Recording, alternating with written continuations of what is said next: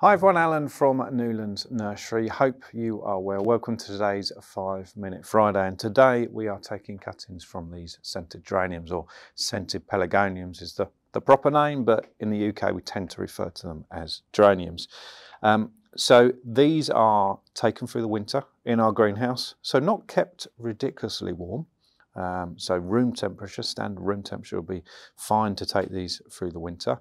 And now is a good time to take some cuttings if you've got a space that you can protect them. And again, that can be a conservatory, a heated greenhouse, or a heated conservatory, I should say, heated greenhouse. A nice light windowsill would be ideal. So I've got these two plants here. This variety is Fragrance, which has got, as you can imagine, very fragrant leaves to it. So I'm going to turn the plant slightly so you can see. So the way we're going to take the cutting is we're just going to cut the stem. So you don't need to worry too much. Some cuttings you need to be a little bit concerned about where you do it in reference to the node. But with geraniums, pelargoniums, we don't need to worry too much. So I'm going to cut it off just like that. Nice sharp pair of scissors or a knife would be ideal. And if we hold that against my hand, you might be able to see. So then I'm going to take these, leaves here off. Okay, so I'm just nip though between thumb and finger. Gives me a bit of a stem to poke into the compost. Okay, discard the leaves. You can use a dibber, pencil or something like that. I'm going to use the end of the scissors just to place that in the compost. Just like that. And then we tuck it in.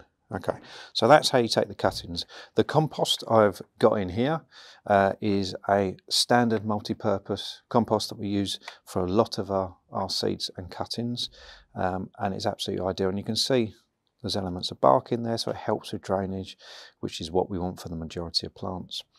The interesting thing about caring for these long term is, short term I should say, is that I'm not going to cover these.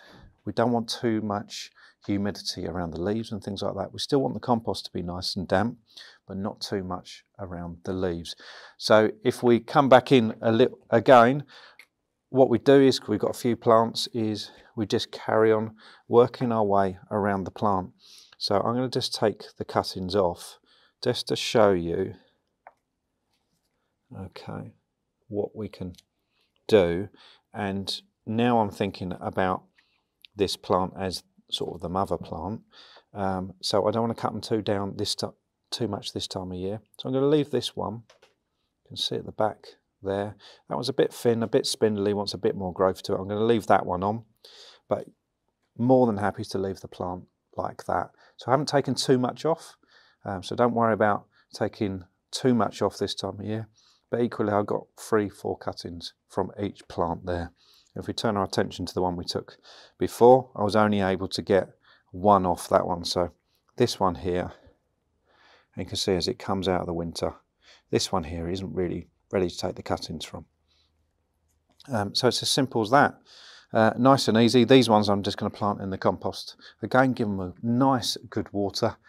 And for us, it's going to stay in our propagation greenhouse, which is nice and warm, around about 15 degrees. It'd be absolutely perfect.